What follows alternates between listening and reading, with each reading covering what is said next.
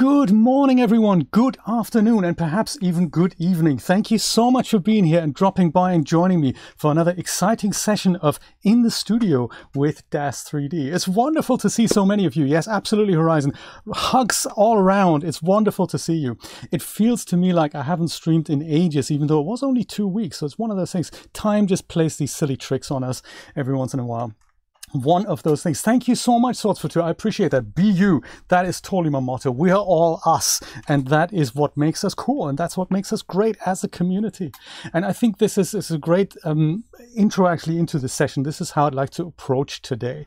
It is all about HDRIs today. Not so much how to use them. I mean, I will cover some of that as well. But I don't want to tell grandma to suck eggs. I'm sure many of you know how to use HDRIs properly.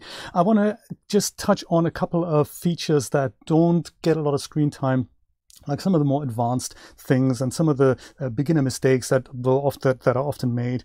And then I'd like to move on to something much more exciting, and that is how you can create your own HDRIs from existing scenes. So there's many ways to do this, but there are two that I'm going to be talking about in particular. One is literally rendering something out from Daz Studio and using its output directly as a HDRI to speed up render times. This is especially useful if you're dealing with something like the stonemason scenes that are often very geometry heavy, or something like the ultra scenery things by Howie Farks that are amazing in detail, but they can bring even good computers to its knees very quickly. So I'll show you how to do that, rendering these things out from Daz Studio, and that works with many scenes. I want to say most scenes, but it also doesn't work with some scenes. So we're going to cover a secondary way to do this by rendering out a variety of regular PNG images from Daz Studio in a bracketed fashion, and then we're going to combine them in Photoshop as a kind of a backup option. And rather than showing you all these things as in, look, here's something I've made earlier, I want to do this all kind of live on the stream. So that leaves a little bit of room for stuff that could go wrong, so bear with me. It means we just have a lot of time to to chat and do that. I hope there's something in here for everyone. Thank you so much for being here, and guten Abend, indeed, Forgotten Lectures. Good to see you all. Let me first of all perhaps show you an image that I've made with a HDRI recently. That was this one here. I made this for a Daz Plus live event, another one of which comes up next Saturday, by the way. There was we did this one, I believe, 3 weeks ago. We were going to do this session literally last weekend, but I was invited to speak at a cancer conference in Hollywood, so I thought maybe we can postpone the Daz public stream, and it went really well. And so we're doing the public stream today, and next Saturday we're going to do another Daz Plus stream in which I'm going to show you how to convert skin textures from older generation Genesis figures onto the new Genesis 9 figure. So very cool. If you're a Daz Plus subscriber, that'll be your treat for next Saturday.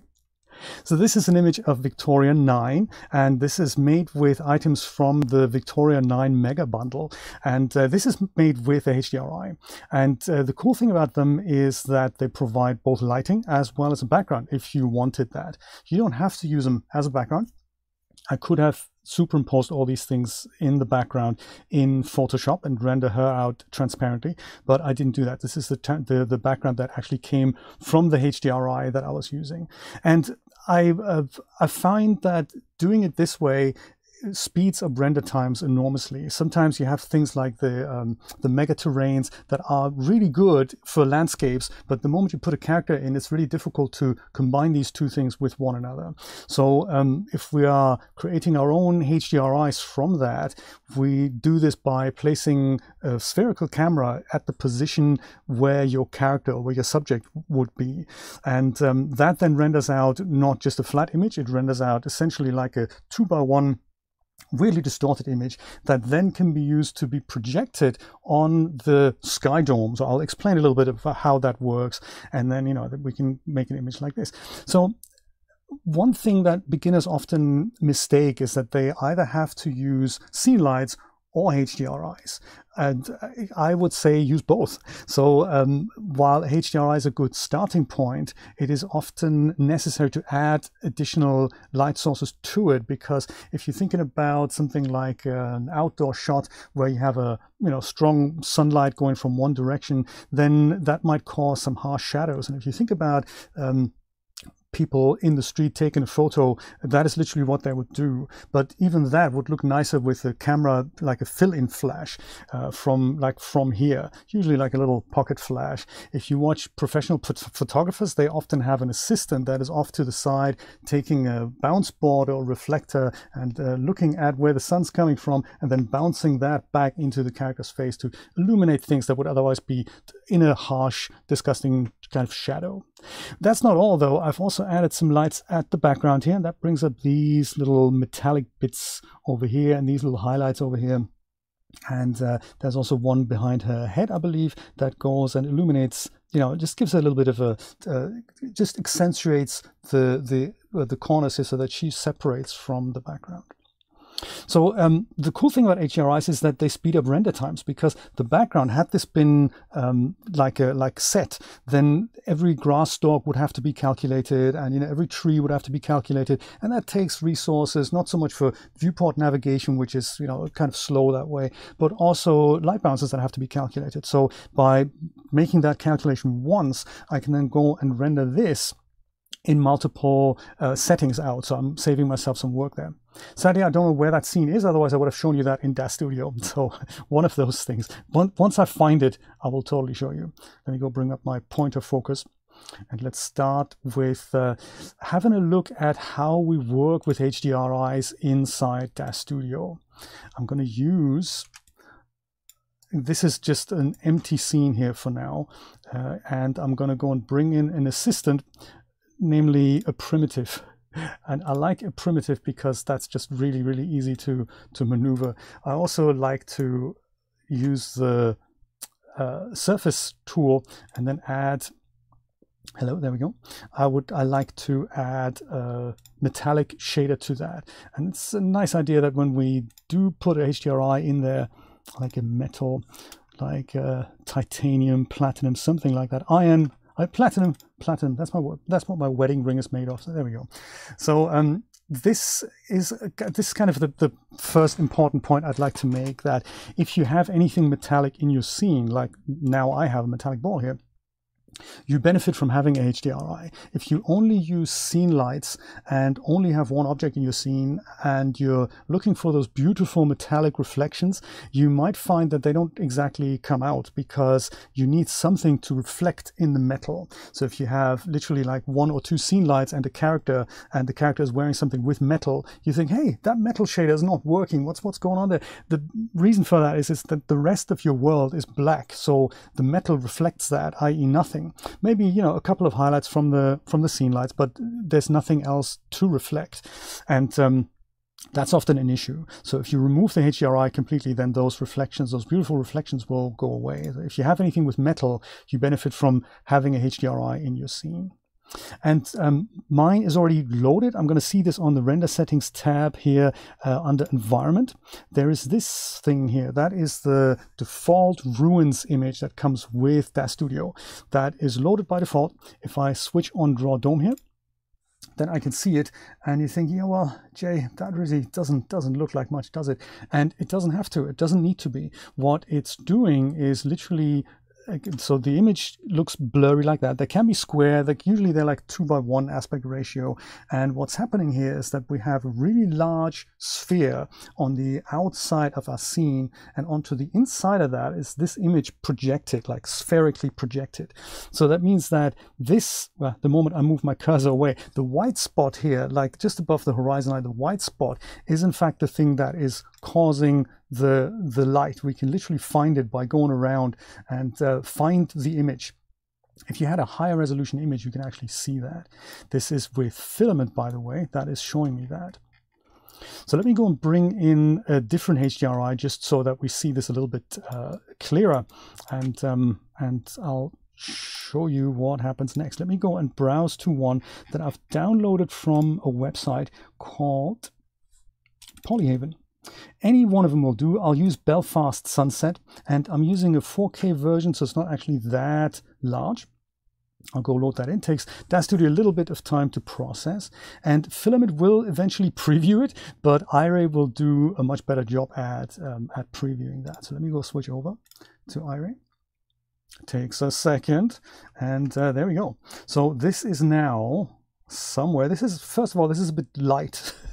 So this is a bit intense here. So I think that's my first hurdle. I do see some reflections here in the darker parts here. I can see some kind of a sky, but it's too light. So the first thing that I'm going to do, thank you, Brian. By the way, Brian is one of my moderators. Brian, Nate, and Julia are here to moderate your questions and give you links and advice in case I'm not noticing your chat, which I'm prone to do. I do apologize for that. But I will try to keep an eye on the chat a little bit later on once we get going. There's a lot of rendering to be done, so I have a lot of time for questions today.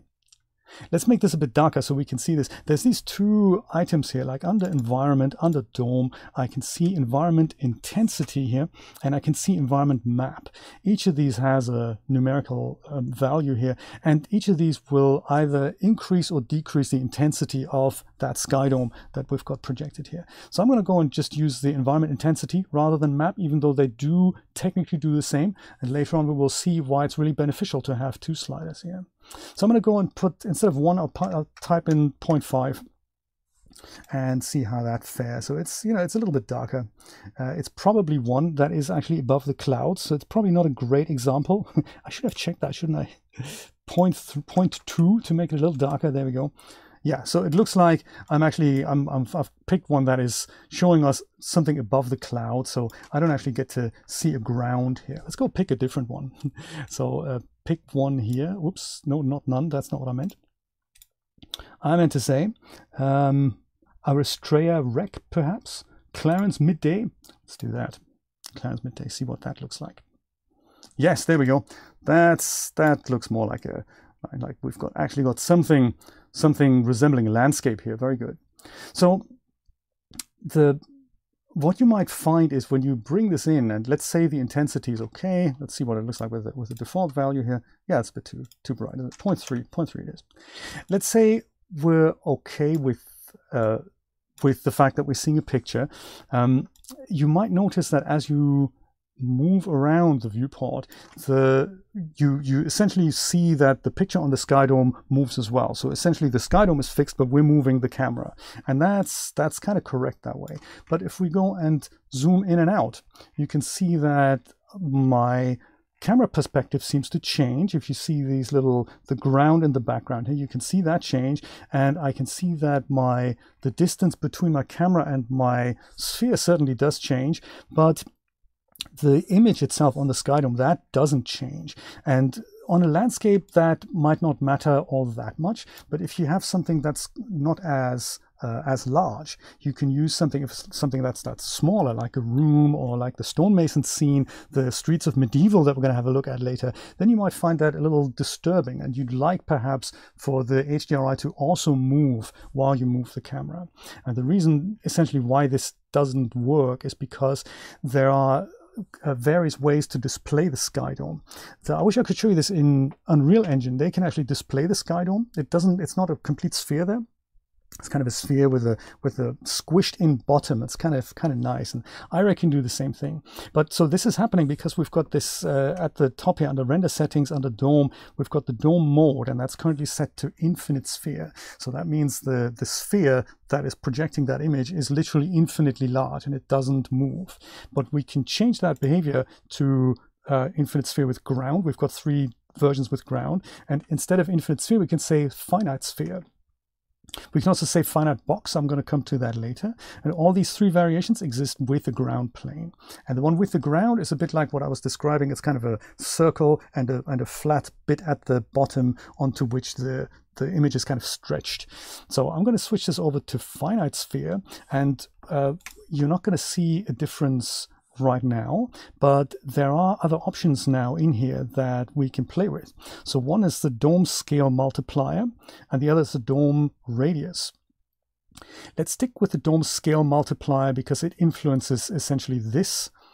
So if I go and change that to something smaller, like 100 is the default. If I set this to something smaller, like 10, then you can just about see that you now see more of the landscape than you did before. So watch these mountains in the background here. We can see like kind of, you know, 1, 2, 3-ish hills. If I go and set this back to the default of 100, we see we're kind of a little bit more zoomed in almost. So the lower this value is, the more you see from your HDRI. So it's a bit like changing the focal length, but not for your actual camera, just for how it is projected onto the sky dome.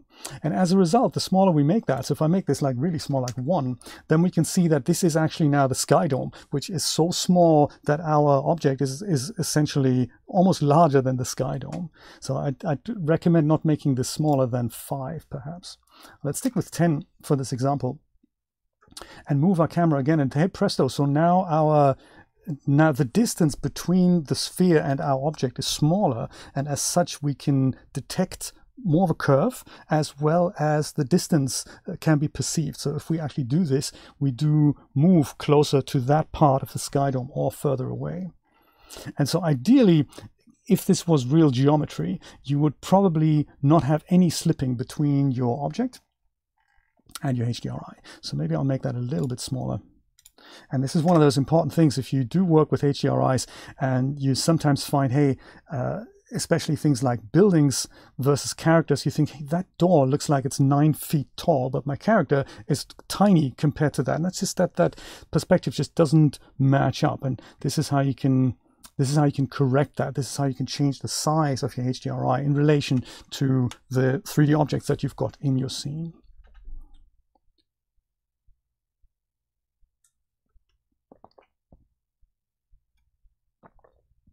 David, you know, that is... yes, exactly. We're going to talk about that. Sorry, suffering from a little bit of a cold. Yes, so sometimes the problem that you have with HDRIs that come from free sites, or even the ones that you buy, is that you don't exactly know how large the thing was that they were capturing. So you have to kind of make it up as you go along. So it'll be easier when you make your own HDRIs, because you know what the source footage looked like. Let me go and show you a different HDRI, namely one that I've made myself. Let me do that. Let me go and switch this back to 10, and instead of this environment map that I've got from Polyhaven, this is actually what it looks like when you hover over it. So HDRIs can be square, they can be kind of landscape 2x1 as well. I've made one that was landscape, and I think I have that here. We're going to create something very similar later. Was it in here? Was it maybe this one? Is it? Could be. No, that's not it. Yes, no, that is it. Is it? Yes, I think that's it. Jay, get organized, for God's sake. There we go. So that is, oh yeah, let me go and put this back to this, and maybe I'll put this, is maybe a little bit bright. So let's put that to here. So this is the Streets of Medieval by Stonemason that comes as part of the Micheal 9 Fantasy Mega Bundle. It's a really, really cool set. We're going to have a look at it, but I can move so fast with it because this is a HDRI that I've rendered from it. And I didn't use literally anything other than just Daz Studio. I'm going to go and use the dome scale multiplier again with finite sphere, and I'm going to put that to 5. So then I get, I can show you some of the things that are happening when you do that as you get closer to a smaller value. You can see that the buildings, they tend to kind of bend in a little bit, especially when you move it around. You can see that it's a bit like I'm filming with a fisheye lens, but I'm not really doing that. So yeah, quite exciting. Once again, you can move back and forth, and it's almost as if my 3D object is in place here. So that's very cool. When compare that to the default, which is the infinite sphere, I'm literally stuck with this and no way to make that any smaller. So immediately I'm thinking, yeah, I'm a little bit too close here to the buildings, and that really doesn't work with my object. So yeah, finite sphere is kind of nice. I wanted to also show you what happens with the finite box. That's another kind of mini advanced feature. If you switch that on, then your sky dome isn't exactly like a sphere, it is now a cube, and you get to change the dimensions of the cube down here. So you've got the dome width, height, and depth. If you have something like a rectangular indoor room that is wider than it is high, and it's kind of a thin corridor, then you can match these things up with the width, height, and depth value, and the multiplier will essentially size the whole thing up. That's kind of how that works.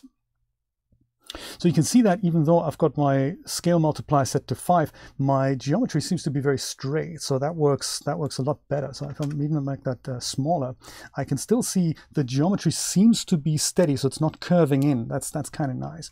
You can see something else. So when you move the camera, you'll see that this is essentially the corner that we're looking at here. So sometimes the geometry is doing weird things because it is now a cube, and you can kind of see how that works. But it's one of those things, play around with that and see how it improves your work with HDRIs. There's a lot of other stuff that I could show you. One small thing I just might mention here while we're talking about this is that there is I can see the shadow is being drawn on the ground, and that's kind of nice. This is really, really important to have these contact shadows for believability. So I would always leave them on. You can't switch them off, but I would thoroughly recommend that you leave them on. I might just go and switch this back to the finite sphere here. I see now I'm at 3, so I can see my dome creeping in here. Let me go switch that back to 5. There. So, but what happens is that Iray is relatively clever and recognizes that this ground and the lowest object in the scene, it kind of gets matched up. So if I had a second sphere, let me just go and duplicate that and move that a little bit higher. Like say the second sphere, let's go move that over here. Second sphere. Move it over here a little bit, and then I'll go and just move that a little bit further up. Iray is clever enough to say, well, this one is the lowest object, and as such I'm going to go and make sure this is the floor. This other object appears to be higher, and I'm going to render the shadow slightly further away, because that's kind of what would happen in real life. So with my second sphere selected, if I'm going to go switch over to my parameters tab, to my translations, and I'm kind of roughly like 50 centimeters above now. If I'm going to go and change this to -50, watch what happens. So the second sphere is now the lowest object, the lower of the two objects. And once again, Iray is clever enough to say, well, you know, that is probably where the ground needs to be. So this is, you know, the lowest point. And as such, I'm going to make that the ground plane of what I'm rendering, because otherwise that would be weird. And it's trying to do this because it's helpful. But that works really well. If you have one character in your scene, you have a good chance that that thing is going to be reaching the ground if you wanted to do that. But there are also scenes in which you might not want that. So you may think, hey, I would really like for this to be the lowest point here, but this one I'd like for that to be kind of half buried in the sand perhaps. And how do we make that happen? We can. I might just go and bring that up maybe by a little bit. So I'm going to put this to -20, and I'm going to tell Iray to not use this automation that we have here. And that is happening also on the render settings tab under environment, where we've just been. There is a way to say on here on ground, there is a way to let us have an influence of that. So we have the ground position mode, and that is currently set to auto. So if you switch that to manual, then you'll see that all of a sudden the Iray is saying, okay, I'm going to acknowledge these values here for the ground origin X, Y, and Z here. This is also where you find, do you want the ground to be drawn? Do you want the ground shadow to be on? So if I switch that off, then there's no contact shadows, which looks just, you know, weird. So if you're after realism, then I thoroughly recommend you leave that on. But this is also where you can tell how glossy, how reflective the ground is supposed to be, and what color you'd like for this to render. So now you can make adjustments here. We're on the ground origin Y. So if I wanted to change this to maybe for this ball also to be sunken in a little bit, I'm going to go and switch this to maybe 20. So therefore the whole ground comes up, buries my bits and pieces in the imaginary ground. So this is another thing to play around with. If you need some objects to kind of sink into the ground, contact shadows are still here, but it is like, you know, the objects would be sunken in now. Yes, this is where you do that. Environment set, oh, sorry, render settings, environment, ground, and then there's the ground position mode that's either set to auto, then Iray calculates the lowest part of all the objects in your scene, or you switch it to manual, and then you have full control of how that's being calculated. I'm glad I could teach you something new, Casey. And it's so early in the morning. There's so many little hidden gems in how you can work with HDRIs. It's just it's wonderful. And you know, I'm really not an expert on this, but there's just so many cool things to discover, which I think puts this fairly into the realm of experimentation. Oh, you got bad stuttering? Oh no, no way. Same here. Let me just have a quick look what's going on. I can see my return is complaining as well. Let me just have a quick nosy. What's going down? Bear with me, everyone. We are also recording this, so there is a safe recording in case it really looks bad. Oh yeah, I'm having issues here as well. I'm having issues here as well. There's sadly not much I can do about it other than let it settle down. So this is the thing I'm looking at, this red square here that tells me my upload speed is kind of compromised here. I wish I could just switch to my backup on the fly, but I believe that may prematurely stop the stream. So I'd rather not do that. Let's see how it fares. I will keep an eye on this, and I'll hope it's going to calm down in a moment. Had I known, I would have used the backup right away. Dang. So there is a recording available that'll hopefully, you know, look a little bit better. What else? How do we make these HDRIs? Was there anything else about working with HDRIs? Are there any questions that I could take at this point in time while we wait for this thing to settle down? Let me have a look. My mods are very kind. They are collating your questions. So I'm going to just have a quick look if there is anything happening here. How old a generation, David? Can Genesis 1 stuff be converted to Genesis 9? To tell you the truth, yes, it can. I've tried that, and Genesis 1 directly to 9 is a bit of a stretch, in all honesty, only because there's a lot of work that needs to be done to get the arms and the hands to match up. My advice is to go from Genesis 1 to Genesis 2 and then go from Genesis 2 to Genesis 9. Thankfully, I have a couple of videos on my channel in which I'm explaining how that works, first with the Genesis 8 character, 8 to 9, and then also with older generations 2 and 3 over to 9. And if you needed Genesis 1 content, then I would strongly recommend you go from 1 to 2 and then use 2 to 9. So that totally works. My Cloud VIP, I have no updates on the M2 chips by Apple and them working with Daz Studio. One of those things. See, Popeye, one of those things. Can tell I'm not a streamer then. Was there anything else I wanted to tell you about this? I think that was... Oh, actually, yes, there was one thing. There was one thing. Let me go and put this back to auto and bring my spheres... Let's delete one of my spheres here. In fact, let's delete my other sphere as well, and bring in the star of the show. I have dressed him up already, Mr. Micheal 9. If only I remember where you were. HDRI demo. There we go. I've got a Victoria and a Micheal that are essentially ready to go, that are posed and dressed. I'm going to go and just load Micheal into here, and then we can have a look at him, what he would look like in this set. And I'll show you some things that you might want to watch out on if you're making portraits with HDRIs as a template. It might take a second. Might take a second. Yes, it's really nice, David. It's really nice to do that. So it's the shapes only at the moment. And as I said, on next Saturday, I'm going to explain how to deal with skin textures. It's often not all that necessary to convert literally every detail of your old characters, because newer figures tend to have the newer, better shaders, and you might find that you can probably better recreate with a new shader your old shape of the character and use a new shader from Genesis 9. That often works a little bit better. I see with all the outfits and all that. Here he is. Perfect. Hello, Michael. How's it going? And now he's like, you know, he's the person who's in charge of all this and casting spells, that stuff.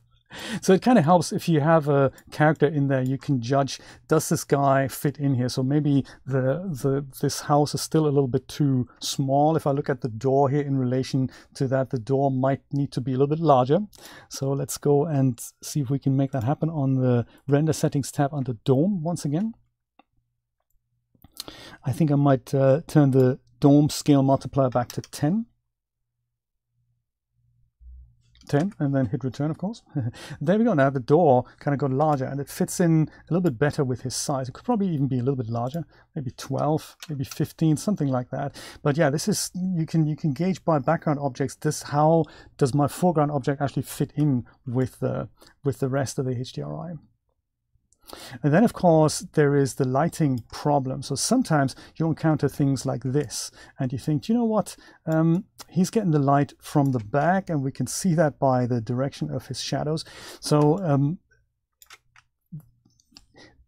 what newcomers often tend to do is say, hey, the HDRI is perfect. I'm just going to go and crank up the intensity to, I don't know, 10. Just make it so that his face looks okay.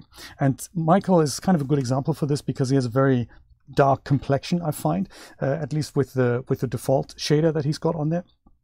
And when you do that, you go and risk overexposing the rest of the image, and you might get his face right. Don't know why this is taking so long, but you might get his face right, but you go and blow out the rest of the picture. So maybe 10 was a little bit much. Maybe 8 would have been kind of better, or something like that. So, you know, his face looks good, but all this is so blown out that it's really, that, you know, it doesn't really look good. And then you can say, okay, fine, I acknowledge that. Maybe I don't want to do that. Maybe then I'm going to go and turn the dome around and make sure that the light is actually coming from the other side. And if you wanted this particular thing in the background, you can also turn the figure around. That's one other thing I wanted to show you, how to actually do that. So it's on the render settings tab under dome. You've got these two options here that are the dome orientation. One is literally the Y orientation. Well, you have X, Y, and Z, and that's, you know, X, Y, and Z. That's how that works. And the one we're really interested in is the Y orientation, because that spins our dome around. We don't really want for the road to be, you know, sideways, unless you're making an image in which he's climbing a hill. Maybe your whole village is kind of on a hill. You could tilt that around. So that's the Y orientation that spins the globe around the sky dome. But you can also use this one here, the dome rotation. So that and that does the same thing. It's just a different numerical value for that. So if I wanted to turn this around by 180 degrees, I would type in 180. And then my whole dome spins around, and then the light kind of comes from the other side. So if I was kind of partial to what I saw in the background there, I can just go and turn Micheal 9 around. So while this has worked to make him look better than before, it still doesn't really make him look great. And this is what I was kind of alluding to in the beginning, that I said, well, this part of the whole figure is still very much in the shadow. And while you could find a position in which he gets the light directly from the front, you're also eradicating all the moodiness and all the features from him. So you see this shadow under his nose is strong and it's ugly. So what I would strongly recommend you do is add something either like a bounce board kind of from here, or you use a mesh light, or you use a spotlight and turn that into a mesh, like a little circle or something, just to brighten these things up a little bit. And then as a finishing touch, I would also put something behind him, so that'll accentuate these things, that'll separate him from the background. And then one final touch, and then we're done with the demo, is that I would recommend you add a little bit of depth of field. That's an important thing to consider. If you add depth of field and you blur out, you throw this type of the part of the background out of focus a little bit, it has an implication for how much time you need to spend to create your own HDRI to begin with. Because if you already know it's the house isn't gonna, I won't see all the features of the house, I'm gonna go and blur this out anyway, you know that you can probably get away with 1000 by 2000 HDRI when you render it. You don't have to render it out at something like 4000 by 8000.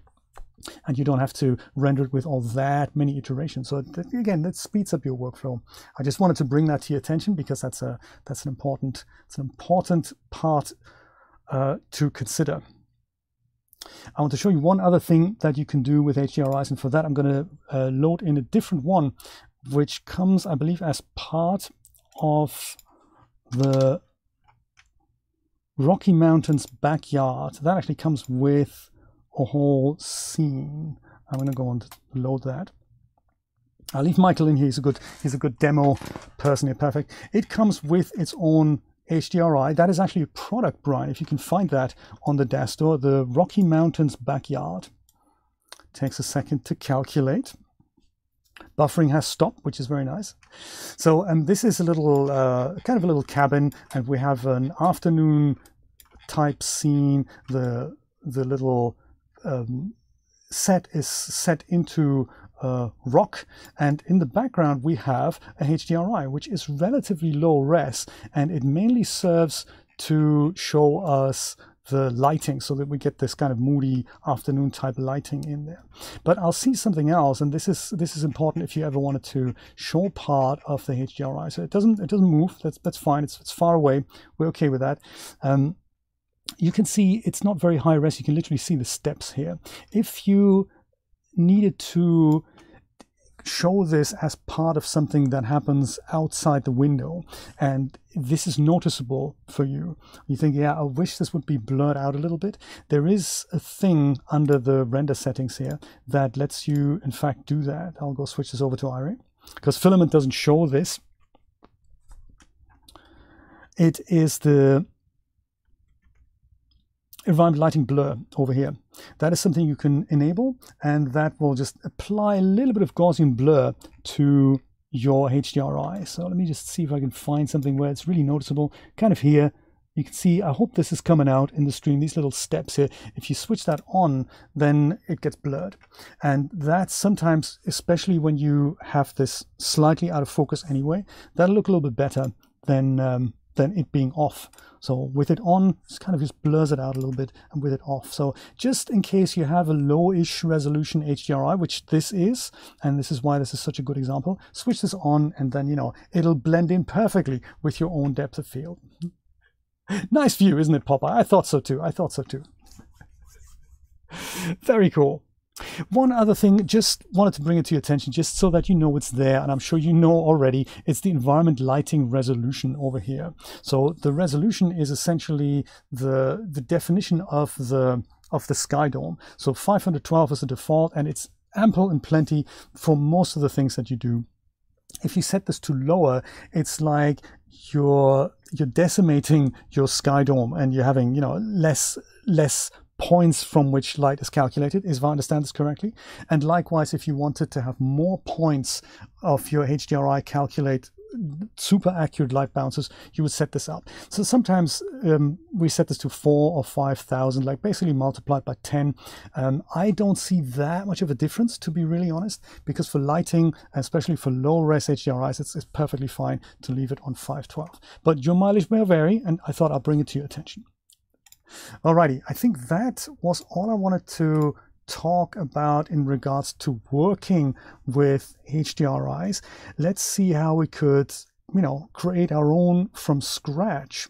I'll show you the easy jaw drop method first, because it comes as part of Daz Studio, which is just so cool.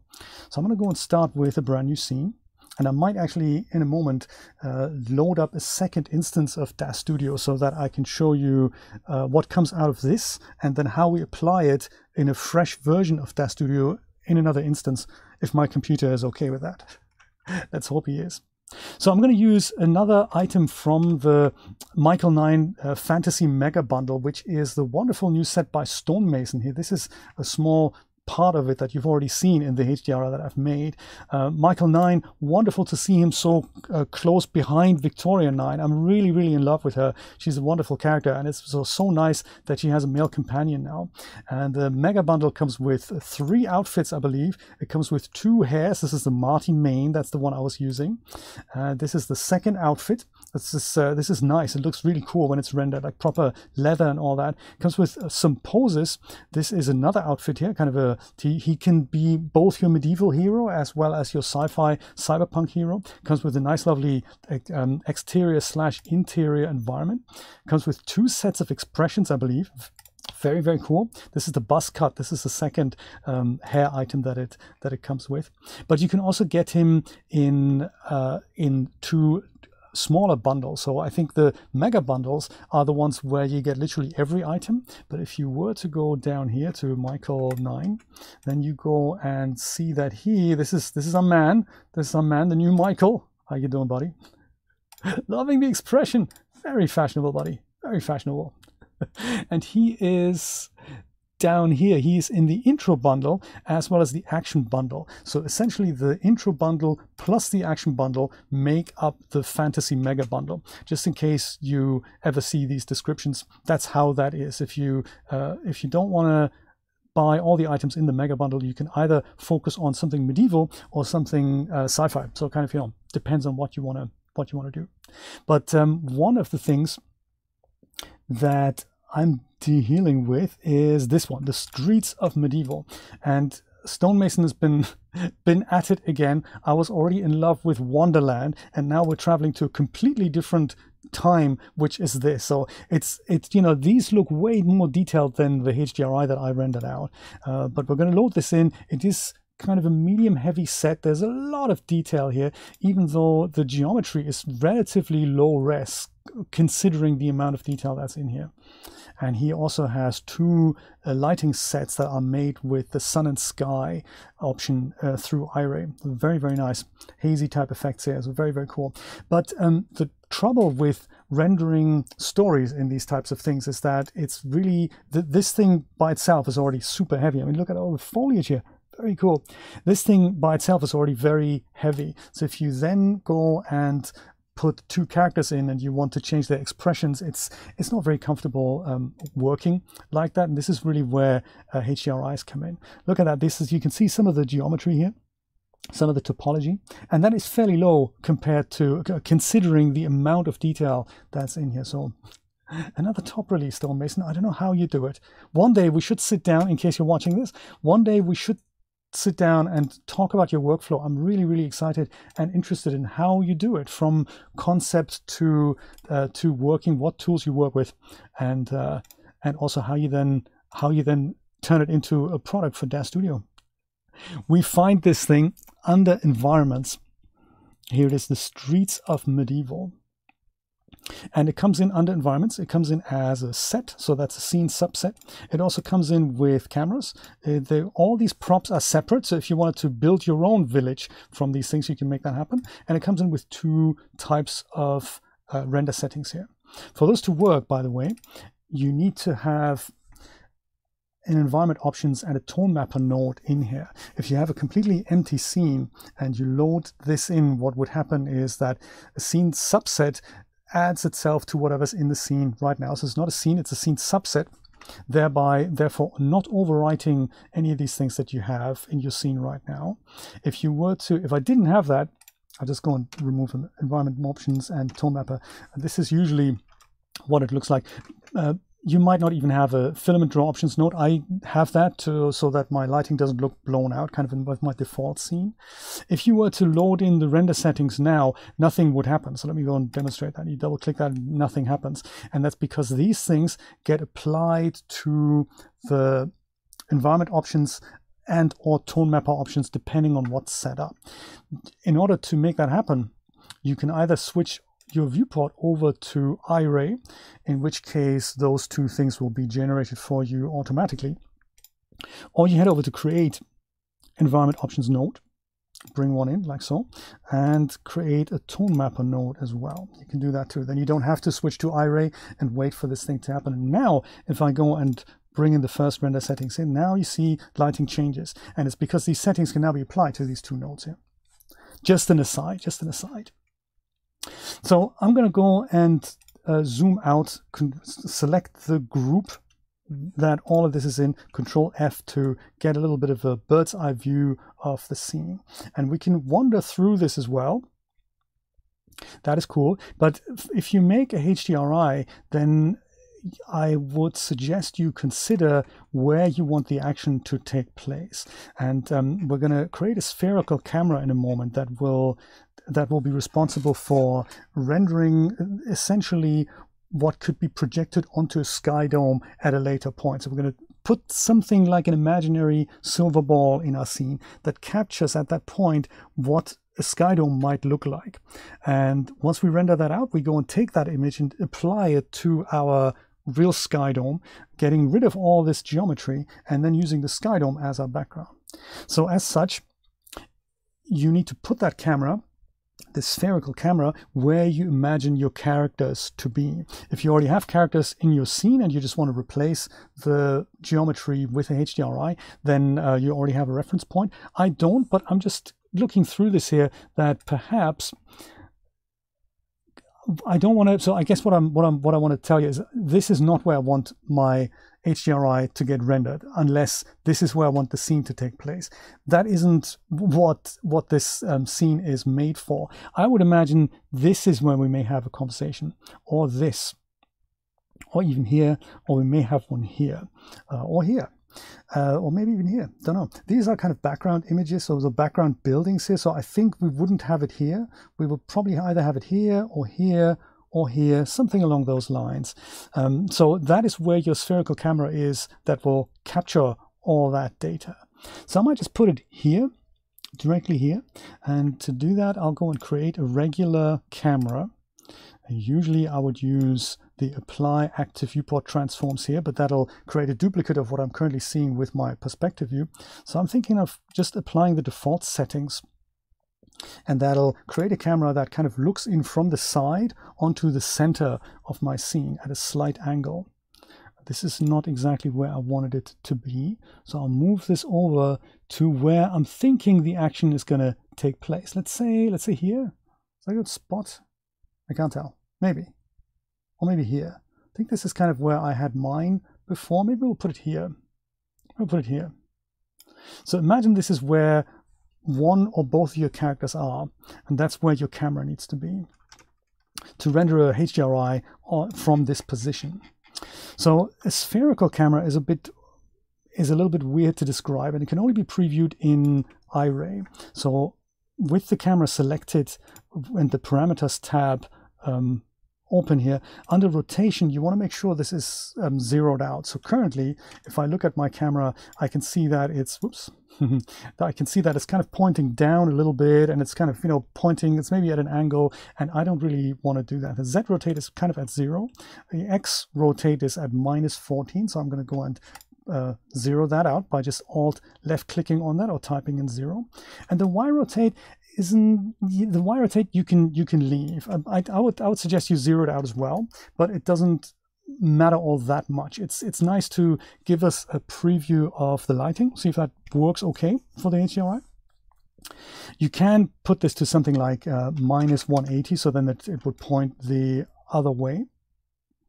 We'll see what it looks like with literally with 0.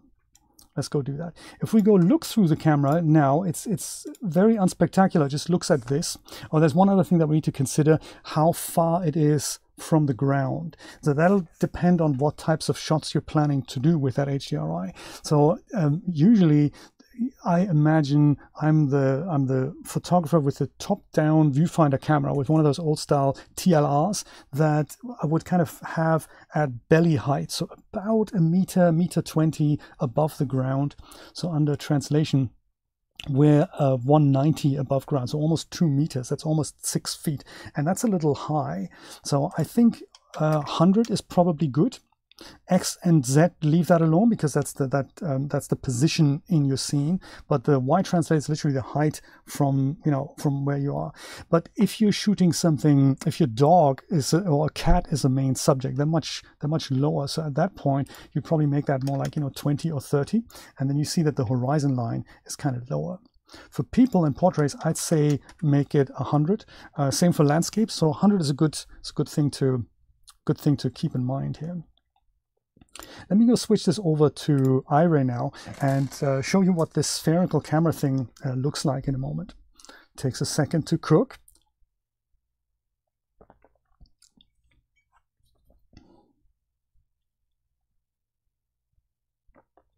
Absolutely. Heavy scenes like this, you're glad you have Scene Optimizer. I totally agree. Yes, that it really comes in handy, because then you've got that, all those textures, all that geometry.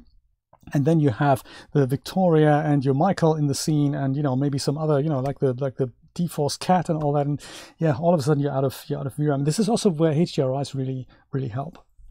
So it's difficult for me to see, is this properly exposed? So it probably is, but let me just go turn my camera around by 180. Just look at my backside. It looks like I'm seeing I'm seeing things okay. I think I can also go to my perspective view to just go and get a bird's eye view of my shot here, and just to see, is this the kind of lighting mood that I want? Because we're kind of baking this into the HDRI. So it looks okay. It's kind of an afternoony type thing. But if you wanted to make any changes to the light, now's the time to do it, perhaps. So Stonemason has done this with the environment dome here with sun and sky, I believe. Yes, we don't have a HDRI, and sun and sky is over here. It has its own section. So it's the 10th of March 2015 at 7:50 in the morning. If you want the shadows not to be quite that large, perhaps we're going to make it 11:50, and then we have a different light mood here. So change it to whatever you think works for your scene. Maybe that was I was going to say 3 p.m. What does that look like? This is what that looks like. So shadows going the other way. But I'm going to go and leave it like Stonemason had it here on 11:50. 150 also doesn't look bad. We could do that. not as moody, not as dark. What do you reckon? Maybe it's 250. Maybe it's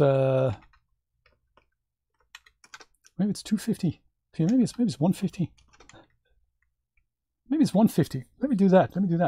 But so what I'm mainly looking at is this overexposed or not, or is this underexposed? But it isn't. So that's kind of good. I can see details in the shadows. Nothing appears to be overexposed. There's also we don't see the. Yeah. Okay. Cool. That's fine. That's cool. We could bring our own HDRI in to render this if we wanted to have clouds. That is another possibility.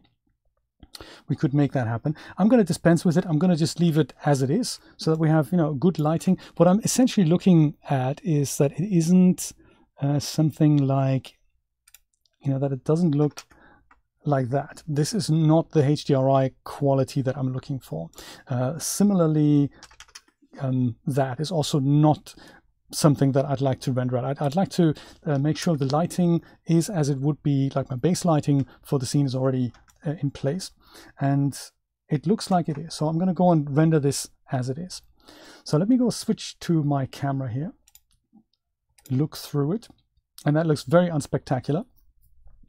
But let's go and switch this over under the parameters tab, over on the lens section here. Let's switch this over from the lens distortion type none, which is a regular lens on a camera, like a canonical lens as they call it, and switch this over to spherical lens. And when I do that, then you'll see that all of a sudden it renders from all angles, and you can only see this when you've switched your viewport into Iray. So if you switch this back to filament or the texture shaded view, you don't see any changes at all. You only see this in the preview and when you hit render. You can render it out square, but most HDRIs actually rendered out in an aspect ratio of 1:2, like very landscapey. So I'm going to go and set up my, I'm going to set up my aspect ratio like that just when I restart Daz Studio, which has decided to crash. That is a shame, isn't it? Good thing Jay saved the scene. Oh, no, he hasn't. What a shame. Adding Omniverse real-time render in Daz would be a game changer. Popeye, wouldn't it just? Absolutely. That's a shame. One of those things. Let's go load it in again. Hey, it's good practice, good practice. Under environments, we're going to go with the streets of medieval. Boom, perfect. Dang. Hey, that's good. It means I can pour myself another cup of coffee. Also, have a look at the chat.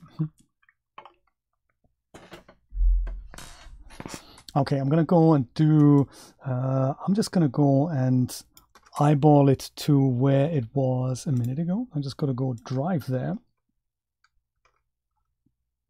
To kind of here. It doesn't have to be super exact. I just want to stay away from things like being too close to a wall. That's why I'm looking for places where I'm a little bit away from things, because if you're rendering the HDRI too close to a wall, it'll look really weird having the wall right in your face. So this is probably going to be enough. I'm going to go and create a new camera. And this time I will use the perspective view because I know what's kind of this area-ish here. And with the camera selected, I see this is, I'm getting into the, I'm a little bit too close to the tree, aren't I?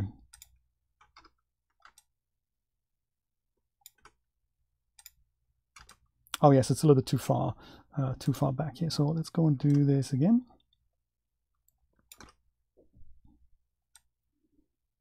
Let's put it here, like right in the center here. So this is where it was before. This is not where I wanted to have. This is kind of good here. And with that, kind of good practice here. Under rotation, I want to render. I want to zero this out. All of these, just so that the HDRI isn't on an angle, rendered on an angle. Then the translation, I'm going to go and put this to 100 above the ground, like we said. And now under lens type, I'm going to go and change this from lens distortion type none to spherical. Feel free to try many of the others that come with Daz Studios, and we'll use spherical. And if we go and look through that, we have that. And of course, Jay is now clever enough and he's going to totally save his scene. Hey, Daja, how's it going? Good to see you. Yes, thank you, Brian. Thank you. I'm going to call this Streets of Med, perhaps, as a whole scene. And I haven't changed the aspect ratio yet either, which we will do before we're so rudely interrupted. Save often, folks. Yes, absolutely. Very, very important. It is actually a good idea, David. Yeah, save before you switch viewports over to something like Iray. Before you hit Control R, just save. Especially if you've already had a scene saved, Control S really isn't that big a deal. So under General, I'm going to go and switch this over to a 2:1 aspect ratio. If you wanted to see a lot of detail, you would probably do something like 8,000 wide by 4,000 high.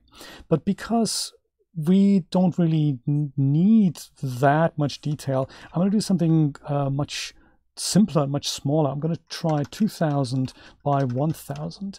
And for the only purpose is that it's just going to render so much faster. I'm going to go and constrain the proportions here, switch on my aspect frame, and this is kind of what this is the thing that I want to render out. While we're here, let's have a look at the render settings. You can let it render as long as you want and make it as high res as you want. Again, I'm not going to do that. I'm thinking 100 max samples is probably enough. Rendering quality I'll disable. Everything else is at the default.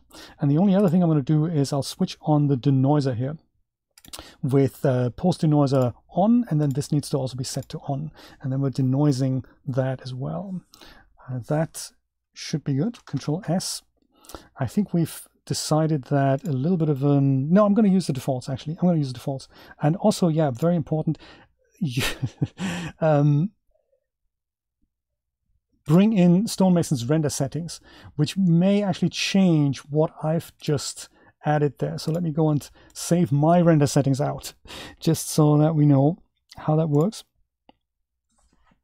And so HDRI render low res, and everything will be added here. Perfect. It's just because, and you will see what happens if I go and load Stonemason's preset in now, the lighting is going to change, but also some of the render settings will be affected, like you know, the max samples and the aspect ratio and all that. So I'm just going to go and overwrite that with mine. Is that a good idea? No, because then I'm going to undo that. No, okay, forget it. I'm going to go and set it up again. As I said, 100 samples is good for me. Render quality off. I'll use the pick, that's cool, but I'll switch my denoiser on. Goodie. And dimensions are still the same. Perfect. Okay, good stuff. So now I'm going to go and save this. You do, Darja. I'm really, really glad to hear that. I'm really glad to hear that. Snurlin, there's a lot of misconception about the denoiser. I think most people assume it ruins my skins. It just makes everything look terrible. Not the case. It's also not the one-click everything is magic and super fast immediately option. So the truth is you still need to render a long time for all the detail to come out, but the denoiser can help eliminate any noise as you render. So if your good render settings would take, like, say, 20 minutes to render a good picture out, then you can't switch on the denoiser, do the same thing with 5 minutes, and then say, now my picture looks rubbish and it's the denoiser's fault. That isn't the case. But after 20 minutes, you might still have small bits of noise in there. So if you render 20 minutes with the denoiser, then those bits of grain are gone.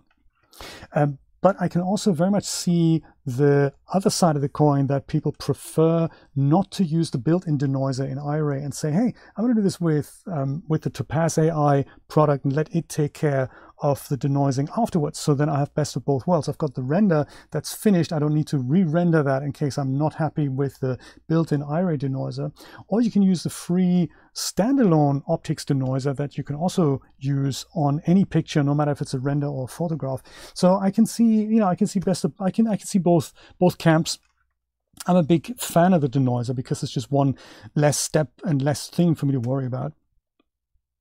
I've saved it. Let me go and switch this over to Iray, and let's have a look at our spherical image before we render it out, because there's another step that I need to tell you about so that we can turn this into a HDRI directly out of Daz Studio.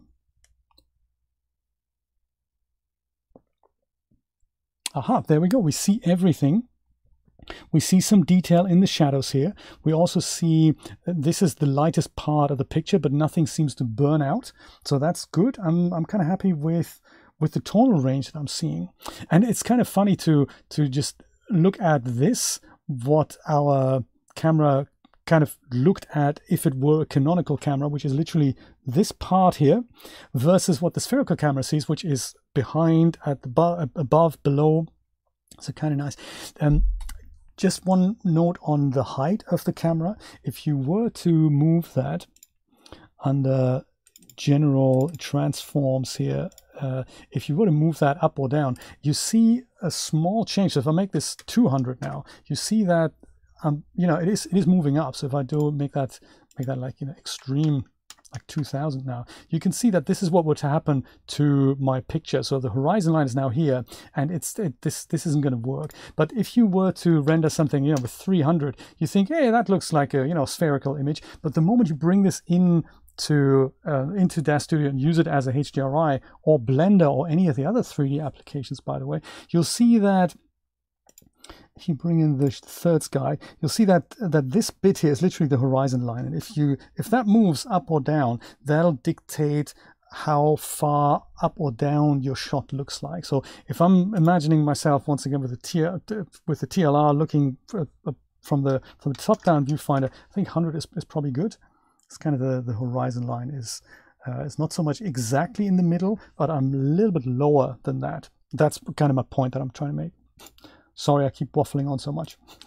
This is exciting though. So with my framing correct, there's one other thing I need to do before I hit render, and that is we need to tell Iray that we actually want to render out a HDRI. So that is to say, I don't want to render out a regular image. I want to use this as a HDRI later. And that brings us on to another point that I may have to explain in Photoshop. A regular image that we would get out if I hit Control R now, that would be a JPEG or PNG or a TIFF or something like that. And most of these are 8-bit images. And that means that both all three, the red, green, and the blue, as well as the alpha channel, they have 8 bits worth of information per color channel. So that's was 8-bit again. It's 256 tonal values, isn't it? That's what it is in the red, green, and blue channel. So combine that, you have a possible 16.7 million colors per pixel, which is kind of cool considering our eye can only see about 10 million, but this sort of an 8-bit image can hold 16.7 million colors, which is nice. Another interesting tidbit of information, CRTs, old CRT monitors, they could show that, but most cheap LCD and LED screens, they can't. Like the $150 27-inch monitors, they can't even show that. So this is sometimes why you think, hey, what's wrong with my image? You might see some kind of posterization effects, might just be your monitor. But it is relatively limited, especially if it comes to baking in the kind of information that we want to have, which is like extreme amounts of tonal range.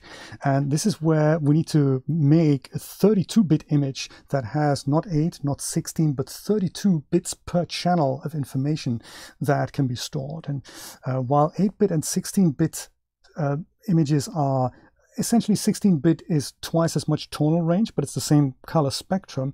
32-bit is like literally billions of values that you could store. And they've decided to expand the range of what can be stored. So more luminance values can be stored, like more exposure values can be stored. And this is basically what a HDRI looks like, what a HDR image looks like. It's a 32-bit image. And in Daz Studio, we need to tell Iray to render one out. We do that with something called canvases. They're Daz Studio's or Iray's multi-pass rendering system. And you'll find that under render settings, under the advanced tab, the one we're all afraid of, to click here. There's 3 tabs here. The hardware tab, this is kind of with what hardware you're rendering. There's the bridge tab, which is the thing that you would connect to something like Boost for Daz, and then there's canvases here. And canvases, we just need to enable them, and then we need to add 1 canvas to it. So this means it'll now go and do additional steps that I'll explain as it goes and renders. If you hit the plus button here, it'll come up with something called beauty. This is the canvas we're rendering, but we can change its type down here, and we're going to change this from beauty to environment lighting. And that is pretty much all we need to do. And now it'll render the normal render, the JPEG or the PNG, whatever we want to save, as well as a new EXR image that'll be saved after our render is done. Let's go and do that. And then we'll talk a little bit more about why that is important, and also why this process as it is doesn't work with all scenes. Let's see if it works. Looks promising. And as I said, you can make this as high res as you want. You can make this as large as you want. So the larger the better, the longer you let it render, the better. But if your intention is to blur this out later on anyway, then it doesn't really matter how much detail it has. So it's mainly there for the lighting and for the HDR. Look, this took less than a minute, so this is nice. I'm going to go and save this out as a PNG here. So this is not the HDR that we're saving out. I'm going to call that medieval V1. Save. And notice what happens. There's another dialog that doesn't immediately go away. And if you have a really large image, it goes and takes a while to go away. So here we have 2 things that go together. We have the actual render that's just come out. So if I open that, it just looks like this, like we've seen in Daz Studio. That's cool. But we also have the folder here, and in the folder, this is where canvases are saved, and this is one render pass that has come out. It has a bit of a crazy name, so medieval v1 canvas environment lighting.exr.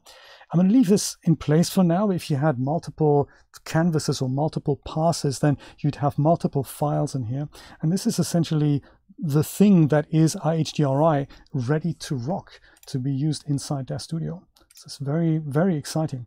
I'm going to go and open up a new instance of Daz Studio so I can show you this. Do you know, Nate, the thing is I have reset it just before the stream. I'm super disappointed. I'm super disappointed. 5:15. Come on, get on with Jay. So here's my second instance of Daz Studio. I might just go for demo purposes. I'm going to go bring in my primitive again, my trusty friend here. And I'm going to go and put a metal shader on it as well, just so that we can see if and how this works. Platinum is good. Cobalt is also excellent. Perfect. Let's do that.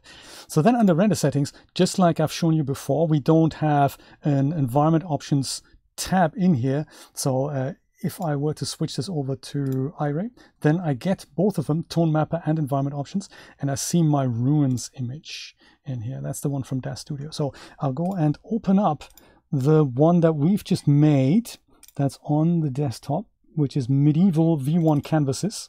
That's the one. Add that in here. Give Daz Studio a second, and we see, well, it's a little bit light, isn't it? So if I go and hover over that, it's just white. That's not what we want, is it? And it turns out that that all the information is in there, but it's just, we just need to adjust the brightness.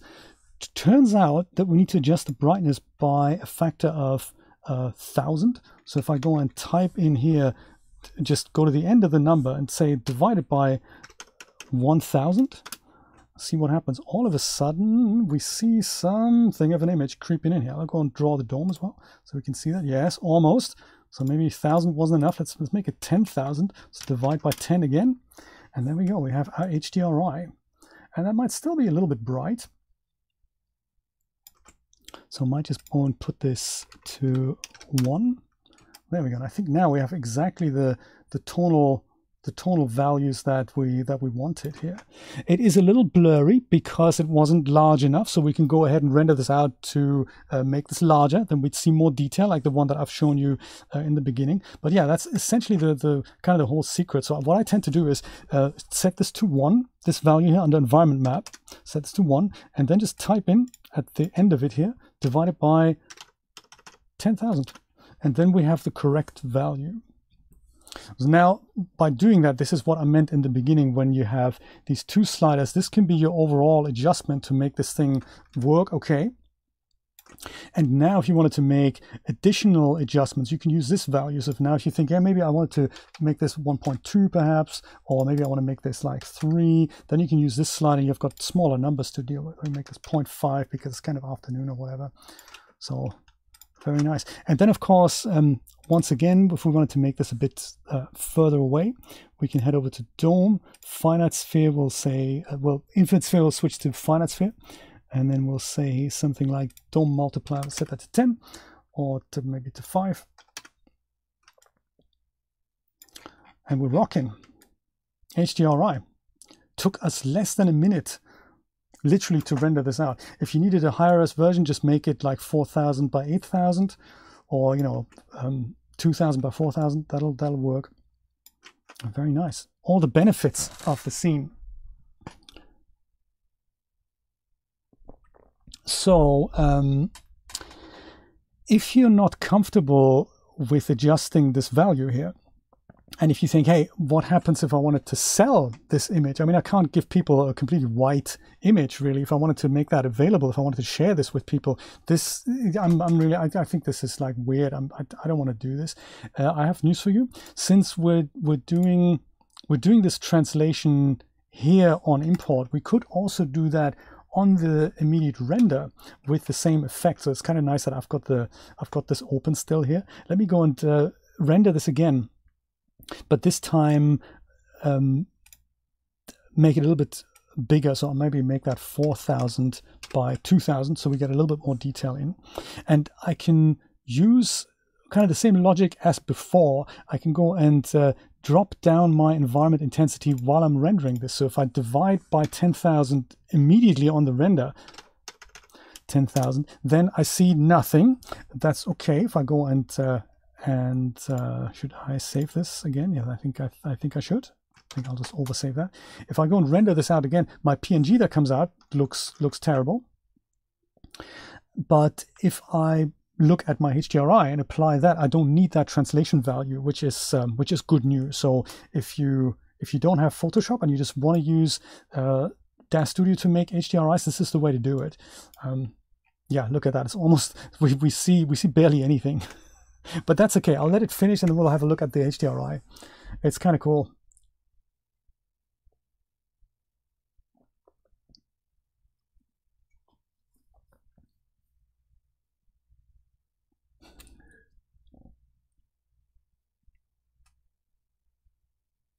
Snurlin, I'm going to explain a little bit about that later. That is also possible. So this is a great way if you wanted to use Daz Studio to make yours, but if you wanted to use photographs either from your phone or maybe even from Google Street View or even from Midjourney, you can also do that by stitching multiple exposures together in Photoshop. So I'm going to come to that in a moment because there's a downside to doing exactly this, and that is, of course, that we don't exactly have a lot of influence over how a scene can be manipulated. So I'll go and call this one here V2. And we'll let that settle. It takes a little bit longer to save. My other instance of Daz Studio, I'm going to set these two values back to 0 and replace this one with the V2. That's that one. So it's a little bit larger now. It takes a moment to process, but already I can see that there's a picture looking at me now. And if we give this a moment, so this is now something I can use. The default value of 2, so I would suggest you put that to 1. If I put this there we go. If I put this to NVIDIA Iray, and now I see an actual picture. So I've done the kind of the level adjustment on the render, and now it's almost ready to rock. So this is still set to 2. So I think, you know, if we set this to 1, then we have a good result, and it looks a little bit more high res already. And that's perfect. So everything I've explained before in regards to working with HDRI still applies, and it's now a fully fledged thing that you can do anything you want with. Maybe you find a box in this case, just for sake of the geometry here. Really does make sense. Is that cool or what? You only need Daz Studio. All you need to do is enable canvases, make it the environment lighting pass, fiddle with the levels by 10,000, and then you're good to go. That's very cool.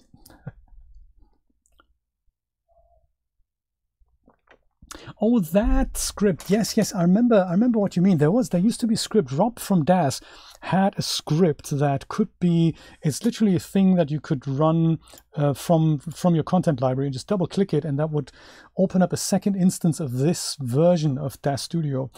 I don't think if I have that still. But yes, that article explains it. I don't know if that still works. I've heard that in Daz Studio 4.20, that functionality has been disabled. I'm not sure why. So the way I do it is by just using multiple instances of Daz Studio that I have installed. So I have multiple versions. I still have 4.20. That's the release version here. This is the beta version, the public beta, which is currently the same as the publishing build that we get access to.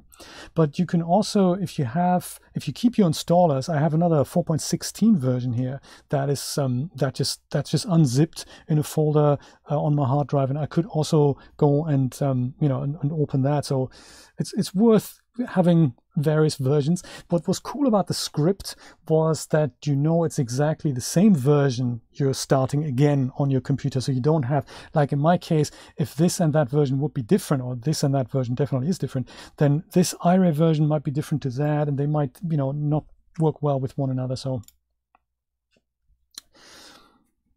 HDRI directly from Daz Studio is very cool. So there is a downside to using this method, and I'll show you what that is. And I might even demonstrate that, or I could just tell you. This lighting is mainly done with the environment tab here. So with the sun and sky, it could also be a HDRI that's loaded to light our master scene here. So, if it's done like that, you'll have a good chance that your HDRI rendered with canvases will work really well. But if a scene relies heavily on tone mapping to add effects, then we're having a problem, because tone mapping is a second step in the rendering process. So under the hood, Iray can produce a 32-bit image, a 32-bit HDRI, because it has all the information that is necessary to make that happen. So you can think of it, you can think of the render process as a raw camera image that your professional digital camera would shoot the moment you read the data from the CMOS sensor that comes out. But that isn't a picture yet. That is just a bunch of data that is probably a lot more than you would need to create a JPEG out of it. So tone mapping is the process of turning that raw data into a viewable image, and as such it discards a lot of stuff. Furthermore, it's 8-bit. I believe this is 8-bit. I don't think it's a 16-bit, but it'll essentially apply stuff with these things like, you know, exposure values and shutter speed, vignetting and all that. That'll be applied after the rendering step, and as such the larger dynamic range is being translated into a smaller tonal range, and that becomes your JPEG or your PNG image. So what I'm saying is anything that happens as a result of this isn't part of the HDRI. And maybe I will show you this with another stonemason set that is Wonderland. That's the one he's released previously, and this is actually a great little demo. We do exactly the same. We go and in fact leave our camera and just go and remove the whole bits and pieces. Just load in Wonderland. It's also set, and then we're going to apply these render settings, and we'll have a look at what the beautiful effects look like and what the resulting HDRI looks like when we bring it out in this way. And then I'll show you how to deal with that using Photoshop. So if you have sets that rely on tone mapping, you can't use the step that I've just shown you, is what I'm trying to say. And at that point, we need to go and create regular renders. They're also spherical, but we're going to make either 3 or 5, depending on how much time you want to invest, and deliberately increase and decrease the exposure on those. Let's go and do the render settings here.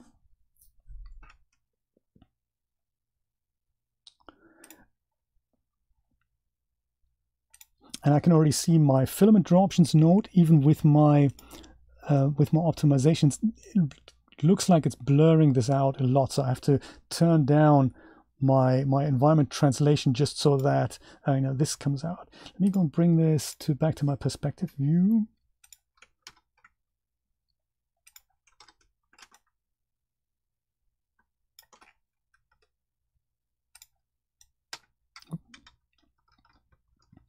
I don't really know where we're going to put the camera.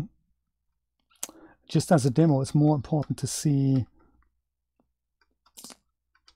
It's more important to see how the colors come out. So this is just filament here. I'll switch this over to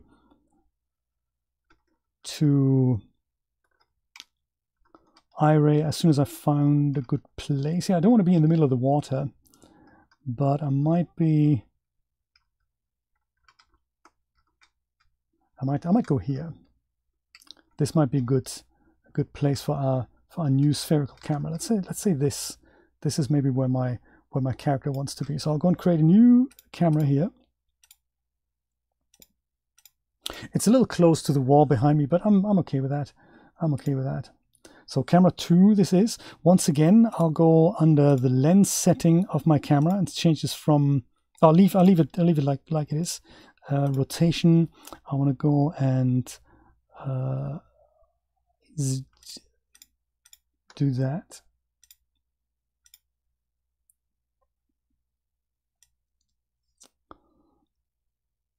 Just to check exposure, I'm going to put this to 720, so I'm just going to look at that. Translation, we said 1 meter above ground, like so. And let's go and save this as Wonderland.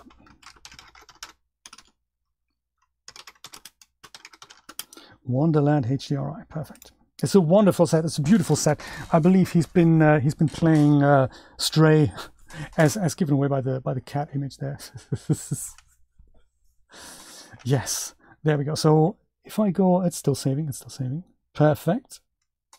If I go switch this over to Iray, this is my new camera that's not switched over to Spherical yet. Let's just have a quick look at what the light effects look like. They're a beautiful, colorful night scene with these values. That's nice, 4000 by 2000. I'm going to go and change this back to 100 pixels here. Without that and filtering, I'm going to go and enable the post denoiser, and boom, perfect. So yeah, this is what it looks like. It's nice. It's really nice. On the tone mapping tab, I can see that he's used the exposure values and the shutter speed to get these effects, and these deviate from the norm. If I just, this is like 910. If I go and bring that back to the default, this is what it looks like. So I'll go and bring this back to here, and I'll use essentially the same steps I've used for my previous one, and I don't think it's going to work. And this is kind of the point I'm trying to make. So first of all, camera dimensions, no, lens. Let's go change this over to spherical. Then that is what I see. Also very cool. And that is really all I need, right? Oh, no, it's not. We need to go and switch canvases on if we haven't already. No, we haven't. So under render settings, under canvases, we go and enable that. And then here we need to just go and add one and switch that to environment lighting. And that is all. Let it render with camera 2.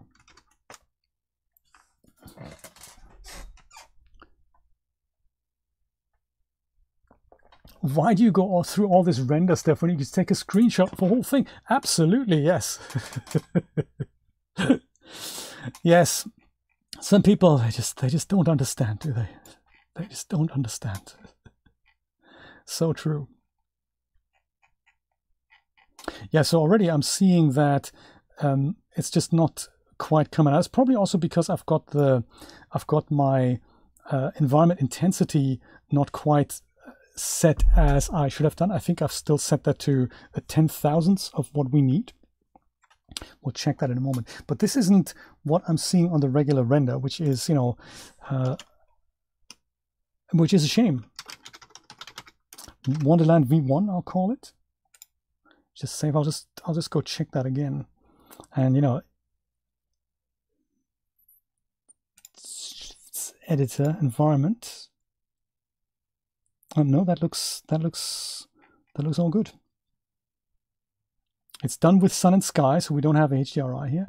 But weirdly, if I go and just switch this over to Iray and render this without canvases, then it looks completely different. So I'm a little puzzled by that, and I have a feeling it is the tone mapping that is being applied that brings these funky effects out here.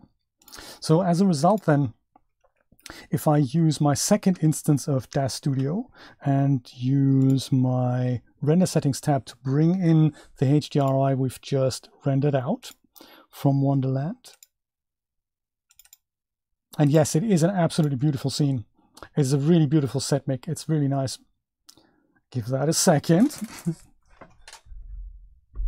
Do you know, it's like this, you know, make art button that we've all been wishing for such a long time. Midjourney is this close, you know. Aha, there we go. Groovy. Let's go switch this over to Iray. And while it is a HDRI, maybe it's a little blown out, so maybe we'll go divide by 10 perhaps.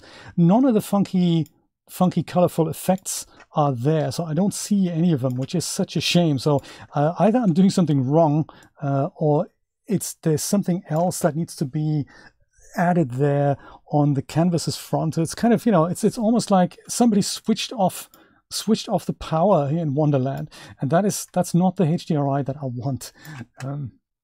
But I think I will leave the actual camera position in place, because I think that is something that that I'm okay with is you can see the finite box here. This is where that geometry kind of does its thing. So switch that over to finite sphere if you fancy something else. So let me go and show you the last half hour how we can stitch a HDRI together that will look like what we're looking for without the canvas option in Daz Studio. Go back to this. And so I think the first thing that I'm going to do is I'm going to switch canvases off because I don't think I want those anymore. I'm going to go, I think I'll keep the first Wonderland. No, I won't even do that. I'm going to go and re-render the whole Wonderland thing again. Same aspect ratio, same settings, same spherical camera. And I'm going to go over to the tone mapping and just make a mental note of this. So 9.1, why don't we call it 9? Let's just, no, actually, let's leave it exactly like it is. I'm going to go and render this out at, I might even say, yeah, 100 is fine. Let's go render this out. This is going to be a regular PNG image. So I'm going to render this out at least 3 times, maybe even 5 times. And I'm going to vary the exposure a little bit. So the first pass is going to be something I'll call EV0. So that doesn't deviate from what I'd like the HDRI to look like. So this is going to be essentially our base image. What you can see though is that some of the dark passages, there might be some crushed blacks going on. Likewise, in passages like this, there's definitely some light clipping going on. So you'll see that some of the color information is lost here and there, and I think especially over here.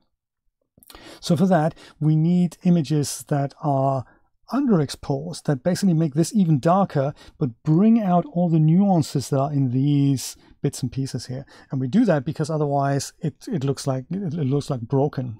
If we were to use this one image as a HDRI, it's not a HDRI. This is why. So anything like this here, there's more colors in here than the JPEG can show. So I'm going to call this one Wonderland EV0 and put it on the desktop. And I'm going to use something that the photographers call bracketed exposure. So bracketing means you live with the fact that your camera or your film or your CMOS sensor can't really capture what the world has to offer, the dynamic range the world has to offer. And you say, okay, I'm going to capture portions of it, and then I'm going to stitch it all together and turn it all into a 32-bit HDRI. But I'm going to do this in a controlled manner. So on the tone mapping, it's the easiest way to do that. The exposure value, the shutter speed, the f-stop, and the film ISO are all related.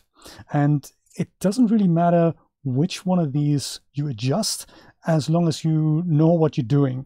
So I'm going to go and I could use the film ISO. I could go from 100 to 400. That would be overexposing this, or I could go to 50, kind of 25, that will be underexposing it. I could also change my f-stop, but since this is a rounded number, I'm going to go and deal with the exposure values here. So if I go and just go to the end here, no matter what the value is here, so 9.1, let's go and just remember that collectively. If I go and say -2 here, then you can see that I'm overexposing my image. So I'm now, this is like EV -2 essentially. Let's render that out. And I'm going to go and render out one with EV +2 essentially.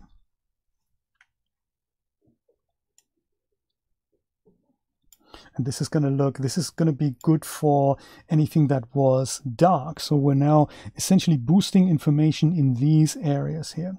The lighter passages, they look even worse than before, but we're okay with that because we're only concerned with darker passages. I don't think we have quite that many, but we need to do an equal number either side so that Photoshop can go and combine these together. 9.1, thank you, Brian, thank you. Oop, there. Pim is doing good, that is good. That's good to hear. How are you all doing? While we wait for the computer to render, let's have a chat.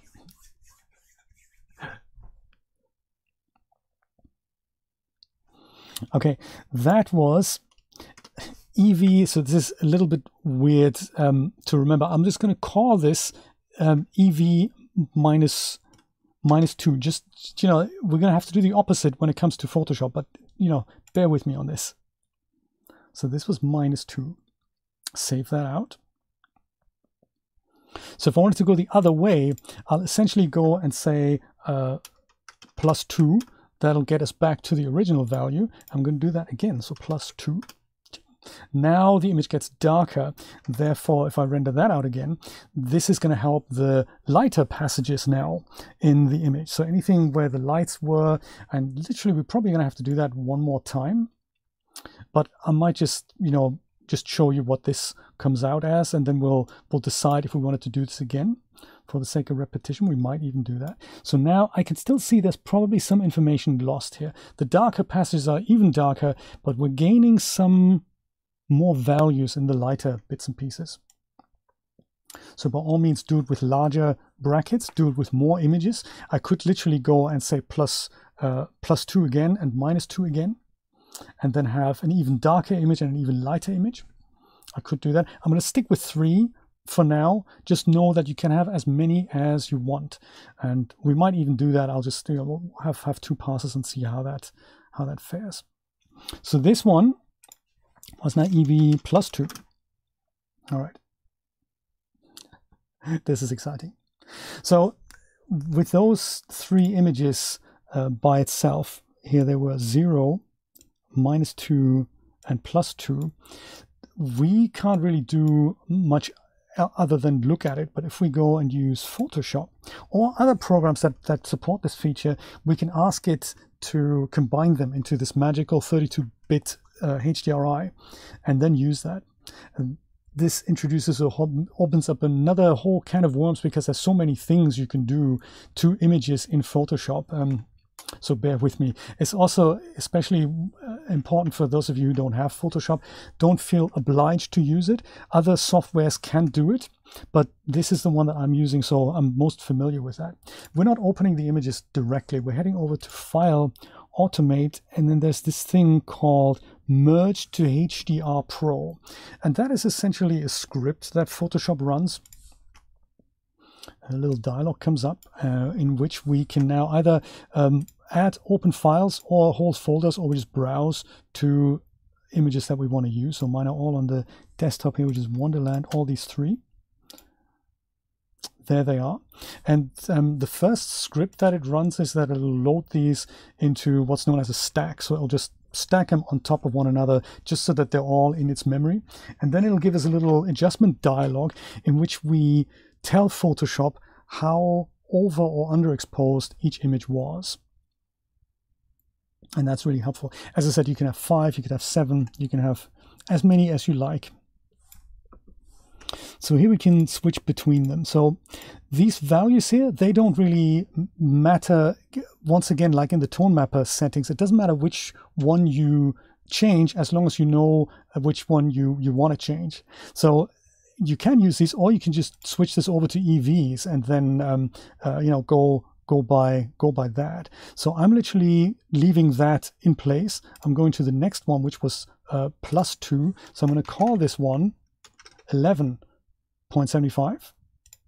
It's recognized correctly that 9.75 was the correct exposure value for this. And so in this one here, this one was 11, and then this one here was 7, wasn't it? There. That's how I'll do it. You have to press return and then just step through and see if it's recognized this value on every picture here, and then hit OK. And then see if I've done it correctly. I think I may have done it incorrectly. I think I have to switch it around. I think I have to switch minus and plus around. I think I have to do that. This might work. This might work. Remove ghosts here. So there's a couple of settings here. This here, under mode, we need to be in 32-bit mode so that all the processing happens in 32-bit. If you switch it to 16 or 8-bit, then the color spectrum is going to be adjusted, but also some processing can happen here. And I'm not going to do that. I'm going to leave it all in 32-bit. And remove ghosts. This is really for real-life photography, where if you imagine you take a picture of a mountain range and there's birds flying through the picture, and you're bracketed 3 pictures, the bird might be traveling. So it's on the left, then in the middle, and then on the right on all these 3 pictures that you've taken. And remove ghosts would try to get rid of those. I'm not entirely sure if I've done it correctly or not. Let's go leave it on and say okay for now. I think I may have done it wrong here. There we go. This is apparently now HDRI. I think I've done it wrong. Let me just try this out under edit. No, under image. Somewhere, no, it was under edit. It's called HDR toning. Where is it? Could be under image. Adjustments. HDR toning. This is where you can make adjustments in 32-bit. I think maybe this is what we need to do. I just leave this on local adaptation and hit OK. I think this is kind of what I'm expecting. Yeah, I think I've done it wrong. Let's try it out and see if I've done it wrong or not. Let's go and save this out. And I'll call it Wonderland HDRI V1. And on the bottom here, you can save it either as OpenEXR or Radiance HDR. They're both different formats. I'm going to use EXR because I know Daz Studio supports that natively. It'll ask me compression. We'll say no. I think I've done the values for the images incorrectly. Let's see. David, good question. I don't really know. I would imagine, I mean, GIMP is a very capable editor. Same with PaintShop Pro, Brian. Do you know if this is available in PaintShop Pro? This sort of feature? I wouldn't be surprised if it was. There's specialized programs that you can use for that as well. Wonderland HDRI V1. Let's go do this. See what it looks like. I have a feeling I've just mixed it all up.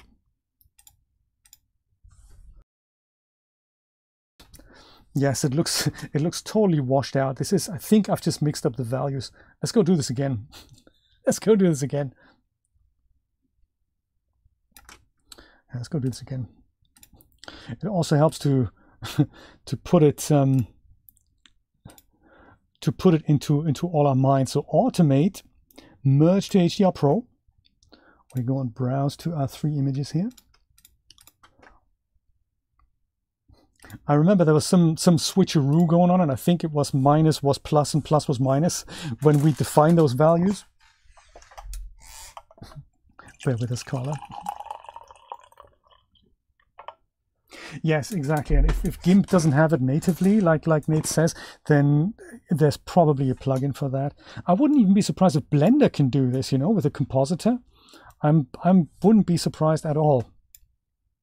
So again, I'm going to use exposure values, and I'm actually going to use 0 is going to be this, so I'm going to let that alone. But then +2, I'm actually going to make this the -2. I think that's what you have to do. And then on the one that is actually -2, you're going to make that +2. I don't really ask me why that is, but I think that's just, you know, how the cookie crumbles.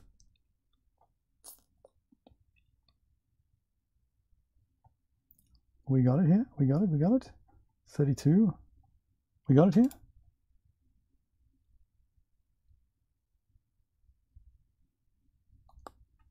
I don't know. let's try it out. In testing, this worked so well, you know, as it often does. Default. This basically just adjusts anything that could be stretched into something like that. I think this might actually work. This might work. So let's go and save this out again. And I'll also talk about. This is going to be EXR again. This is going to be Wonderland V2 EXR. Check. I'll also show you, if you only had a single exposure image, how you can turn these over and underexposed images of something that you could otherwise not change in Photoshop. I'll do that as well.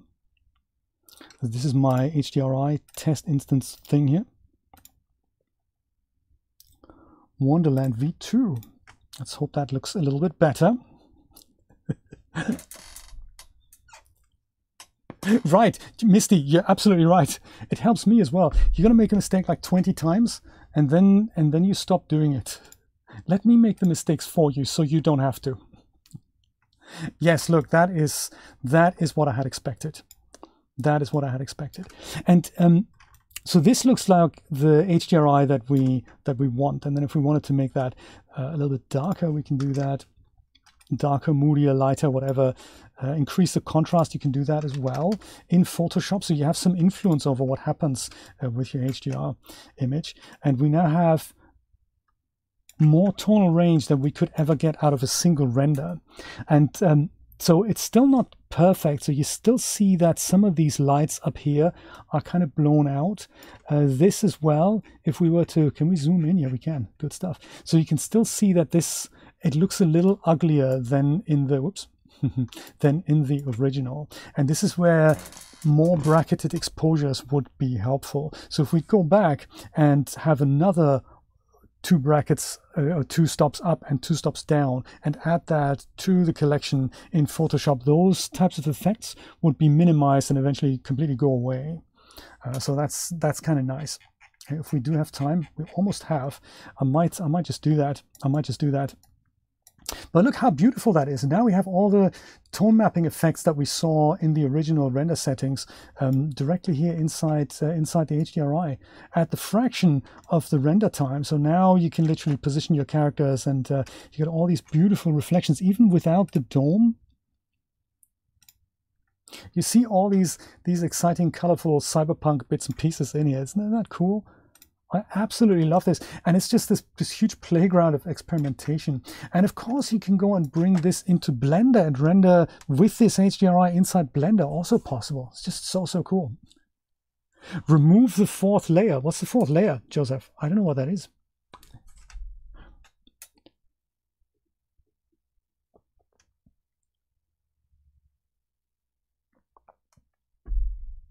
Do you know, Snellen, that is almost possible. Maybe I'll show you that as well. Let me show you both of these things. So I think, first of all, let's see if we can improve upon this with a version 3 of this by just going, and I'll have to sadly just close this down and go back to this. And go, instead of 11, I'll say, so I'll once again, I'll say +2. That'll make it even darker, and that's going to be better for the lights up there. I'll go and render this out. And then I think that is, I don't need another one. I don't need an even brighter one. I can have that, but I don't think it's strictly necessary. So it doesn't have to be an even number, sorry, an odd number of images. I think it can be an even number. And you can even have bigger steps, so you don't have to have a 2-stop gap. You can have a 5-stop gap if you like. But yeah, I think this is going to help just describe more detail in these things here, I think. And then also we see it once more. Isn't that beautiful? I'm so glad you think so too. I'm so glad you think so too, because it's just one of those things. This is built into Daz Studio. Seriously, this comes kind of for free with Daz Studio, getting HDRIs out of it. Yes, it's amazing, isn't it? Yeah, it's and you can experiment so much and see how you can work it into your workflow. You can even turn these into products because they're 2D images. You can literally sell them as products, especially if you string several positions together. This would be a beautiful product, really. I'll call this +4 and save that out. Especially if you take the time and render them really large at really high resolution. If you give people options for small, medium, and large HDRI, which you can all do. So let's go through this process again now with the 4th image that we've rendered. So automate, merge to HDR Pro, browse to your files, which is this one, that one, that one, and that one. Perfect. Let's make version 3 and see if it improves the lighting there.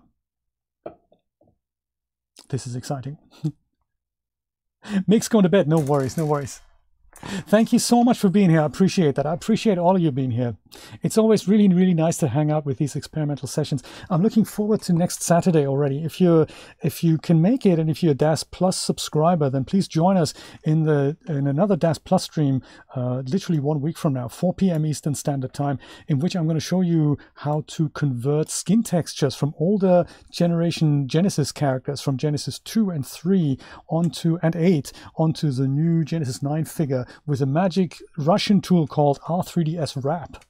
Very cool. It's really cool. It works extremely well, and it's just beautiful to see this in action. So I'm going to use EVs again, and I'm gonna use this time it looks like it hasn't detected anything, so that's cool. I'm going to use 0 for 0. That's what we want here.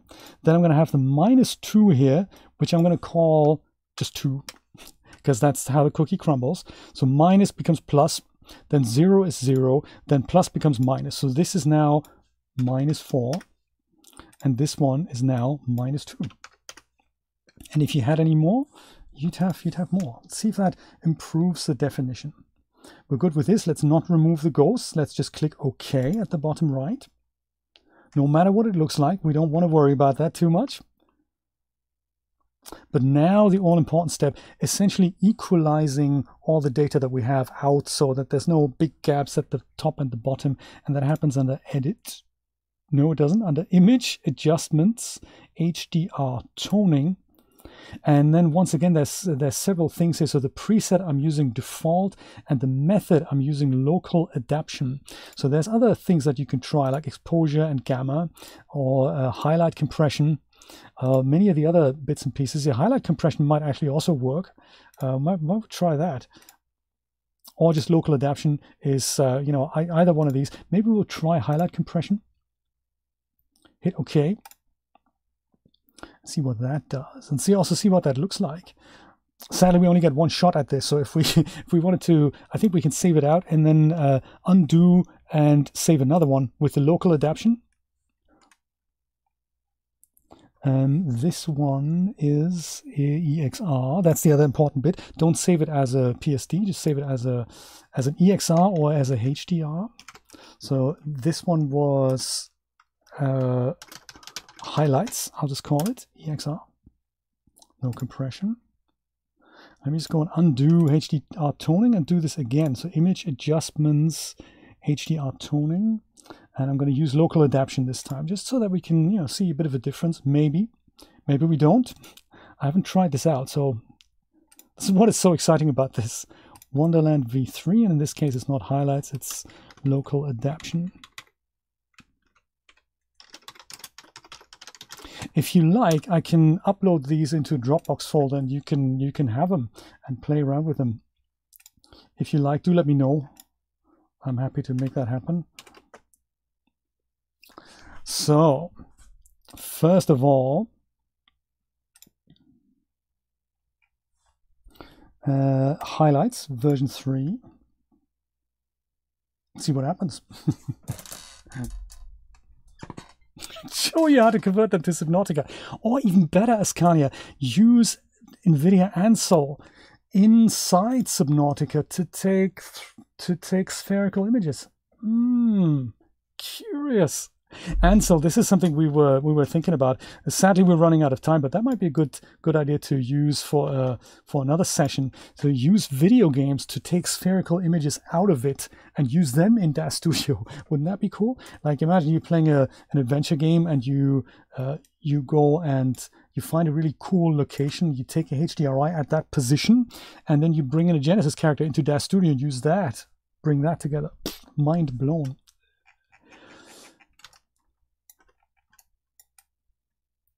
Does this look better?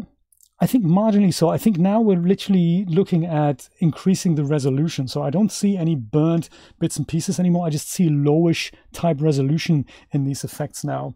So not bad. Not bad. Same with the water. I think what would now help us if we either render it longer or make it, make it a little bit larger in regards to resolution. So 2000 by 4000, make it 4000 by 8000. yeah, I think as big as you can is 10,000 by 5,000 in Daz Studio.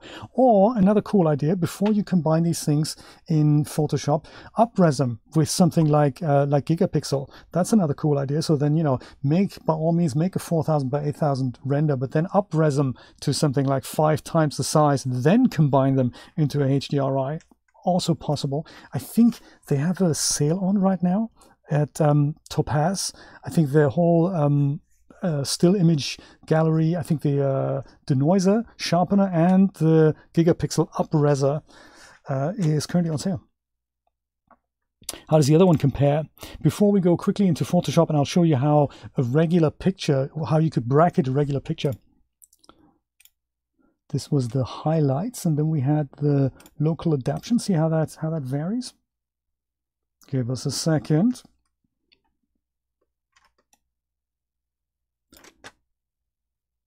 Yeah, I think preservation of highlights actually worked a little better. This is kind of, this bit in the middle is kind of becoming white, so that's usually a sign that things are clipping. I don't think there's a massive difference, but preserve highlights in this case might have been the better choice, I'm thinking.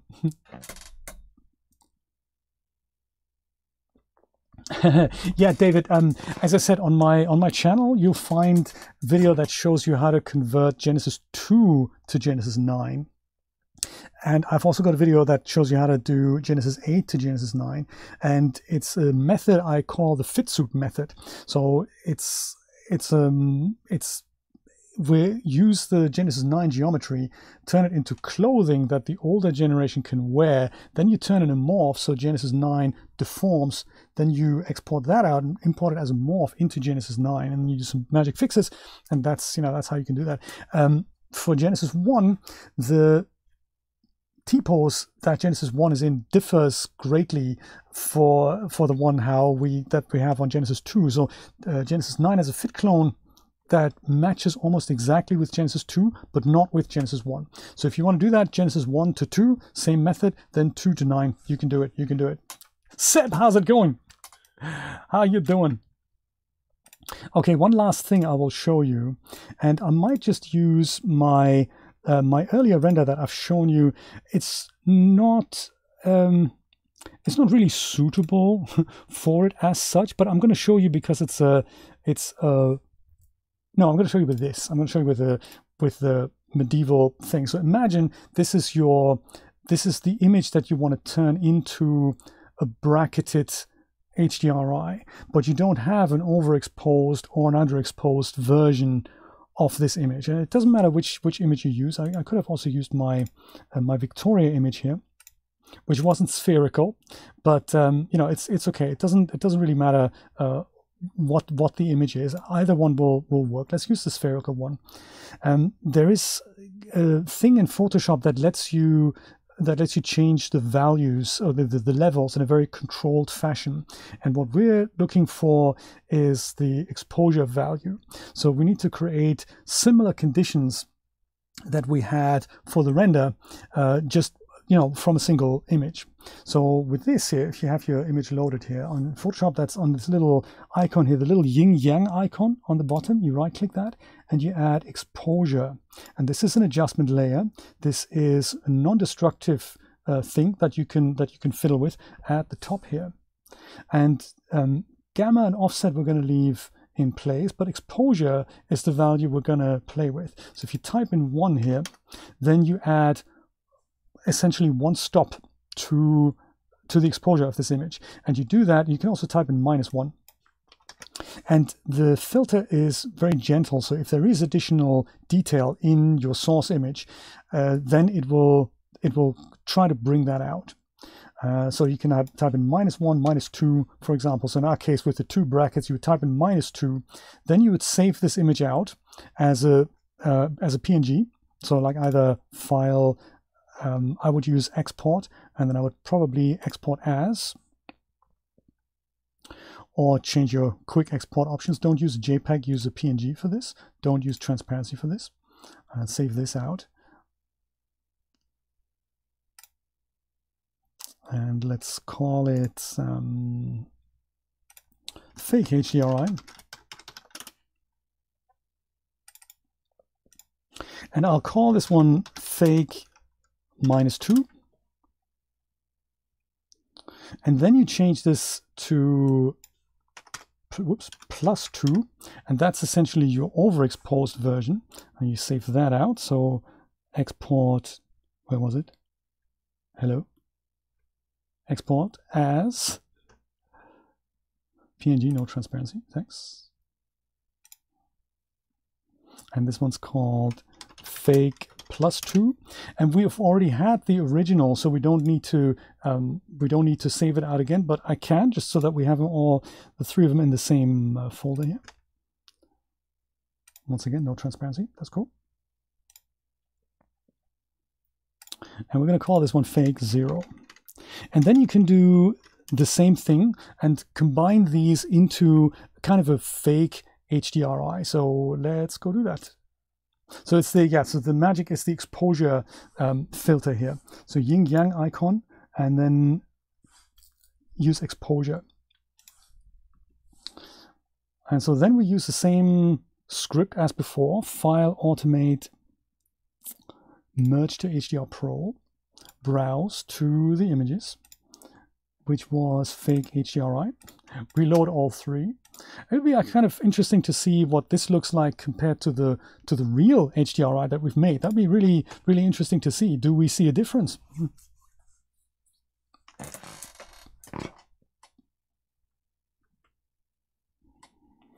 To merge may have been taken with different cameras. Ooh, okay. They weren't, but thanks. It's warning us. That is nice. So once again, we're using EV, and 0 is 0. -2 becomes +2. And then +2 becomes -2. Okay. Does that work? Yes. Yes, that works. Okay. How exciting.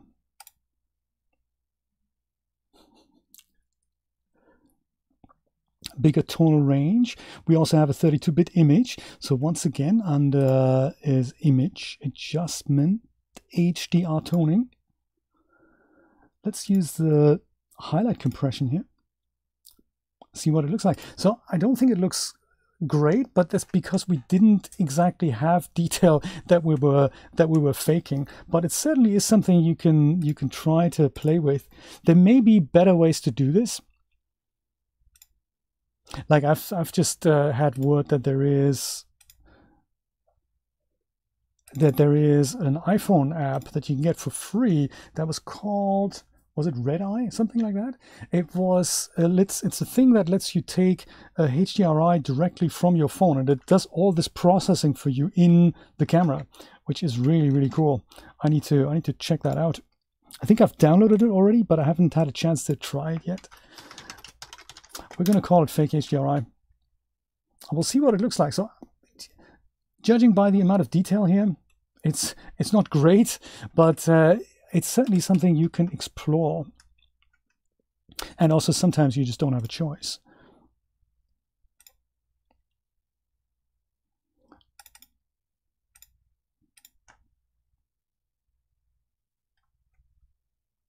Do we have a sphere? Yes, we have a sphere. Switch it over to Iray, and whoa, okay. Hey, other than it just being a little bright here, it's something we've already seen in the HDRI. Maybe if we make it darker, hey, that's not bad. So we don't have the whole dynamic range, but we certainly have, you know, it doesn't look terrible, especially if you use it as something you wanna blur out later. You can probably do some more processing on it. Sadly, what doesn't look good is if you just use a JPEG image directly in here. So I could have also, instead of an actual HDRI, I could have just used a JPEG image right in here. That is also possible, but that doesn't look good. So if I go and use the one in the middle here, that doesn't look great. I mean, it does, you know, it's almost the same as what I saw with our fake HDRI. So I think the Photoshop processing has brought out some details that were beneficial here. But if you have nothing else, you can just literally stick in the maybe slightly contrast enhanced JPEG or PNG image right in here. And you know, if that is good enough for what you're looking for, roll with it. Let me go and have a quick look at some of the questions that I probably overlooked. Why do some people hate the denoiser? We've talked about that already. Michael Whaley, should the headlamp be off on the camera? Yes, absolutely. I don't know if it actually gets switched off automatically, but just in case yours isn't set to off all the time, this is where I do it. On the render settings tab under general, there is the MISC section, and there's the auto headlamp thing. I would switch that to never and never look back. So this, I don't know if it applies to spherical cameras. To be honest, it may not. So many of the parameters that I see on the cameras tab aren't actually working. So I would imagine the headlamp one is one of those, but I haven't tested this. Yes, so just to be on the safe side, under render settings, general MISC, auto headlamp, switch that to never and leave it there. That's what I would do, and I'm sleeping good at night.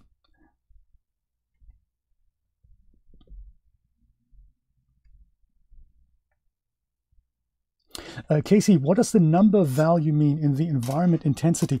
It's literally just a float value. So in here, this is what you mean, right? It's literally just a float value. There's defaults. So environment map, I don't know why this is set to 2 by default rather than 1, but yeah, this one's set to 1, this one's set to 2, and anything that deviates from that just makes the exposure lighter or darker. I don't think it has an actual meaning. It's just a default value. Gimperita, did you try this with Wonderland? Would it work on low-key scenes? Probably, yes, it will. So once again, this whole combining images in Photoshop, that is only really necessary if you can't render an environment lighting canvas out directly from Daz Studio. I think that is the one I would try first. And then remember the 10,000 divide by 10,000 on the